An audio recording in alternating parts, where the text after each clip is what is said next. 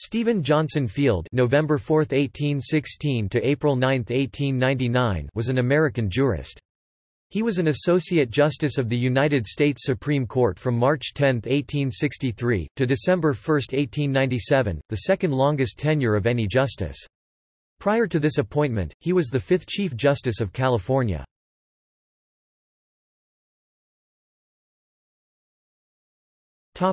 Early life and education. Born in Haddam, Connecticut, he was the sixth of the 9 children of David Dudley Field I, a Congregationalist minister, and his wife Submit Dickinson. His family produced 3 other children of major prominence in 19th-century America, David Dudley Field II, the prominent attorney, Cyrus Field, the millionaire investor and creator of the Atlantic Cable, and Rev. Henry Martin Field, a prominent clergyman and travel writer. He grew up in Stockbridge, Massachusetts, and went to Turkey at 13 with his sister Amelia and her missionary husband, Rev. Josiah Brewer. He received a B.A. from Williams College, Williamstown, Massachusetts, in 1837. While attending Williams College, he was one of the original founders of Delta Upsilon fraternity. After reading law in Albany with Harmanus Bleecker and New York City with his brother David Dudley II, Stephen and David practiced law together until 1848 when Stephen went west to California in the Gold Rush.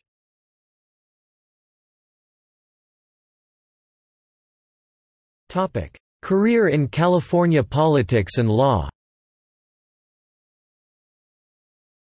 In California, Field's legal practice boomed and he was elected alcalde, a form of mayor and justice of the peace under the old Mexican rule of law, of Marysville. Curiously, he was elected alcalde just 3 days after his arrival in Marysville. Because the Gold Rush city could not afford a jail, and it cost too much to transport prisoners to San Francisco, Field implemented the whipping post, believing that without such a brutal implement many in the rough-and-tumble city would be hanged for minor crimes.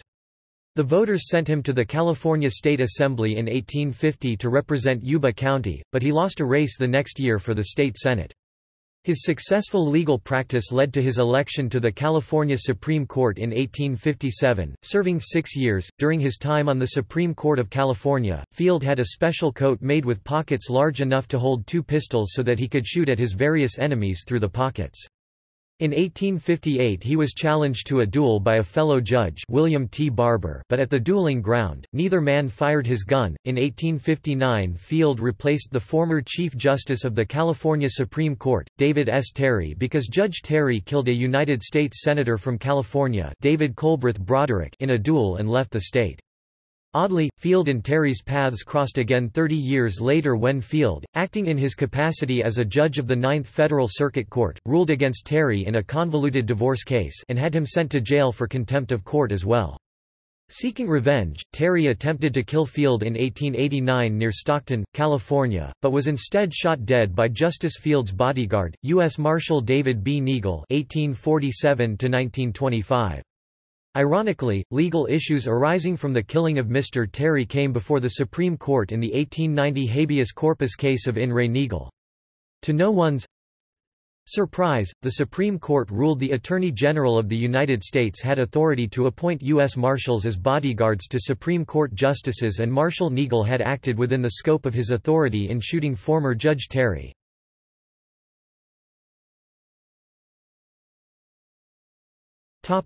U.S. Supreme Court Justice. On March 6, 1863, Abraham Lincoln appointed Field to the newly created 10th Supreme Court seat, to achieve both regional balance, he was a Westerner, and political balance, he was a Democrat, albeit a Unionist one. The appointment would also give the court someone familiar with real estate and mining issues. Field was confirmed by the United States Senate on March 10, 1863, and received his commission the same day. According to journalist Brian Doherty, Field was one of the pioneers of the concept, beloved by many libertarian legal thinkers, of substantive due process, the notion that the due process protected by the 14th Amendment applied not merely to procedures but to the substance of laws as well. Field's vocal advocacy of substantive due process was illustrated in his dissents to the slaughterhouse cases and Munn v.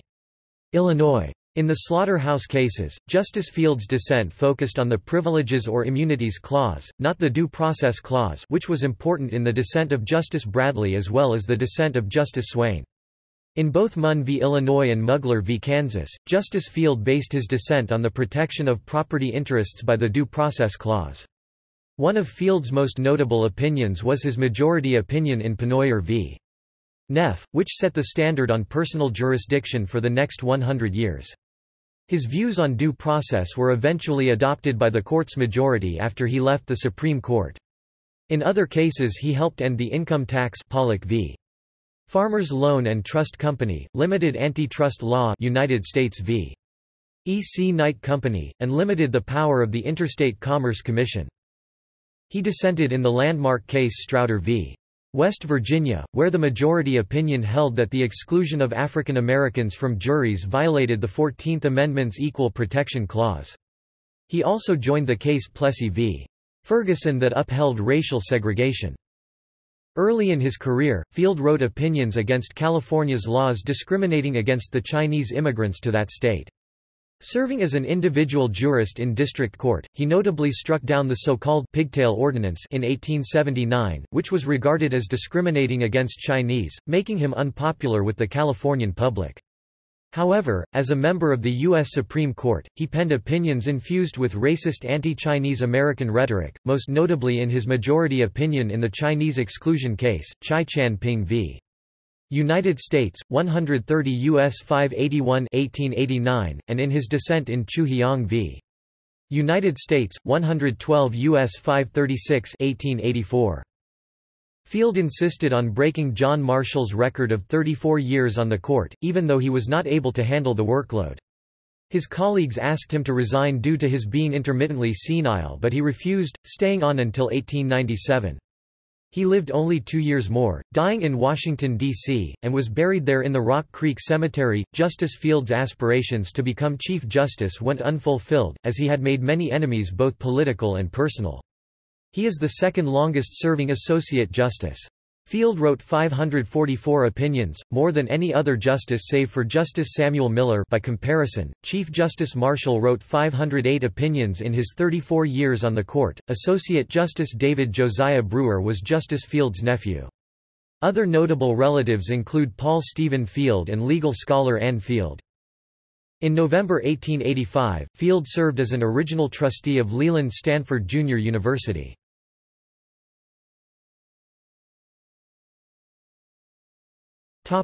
See also Notes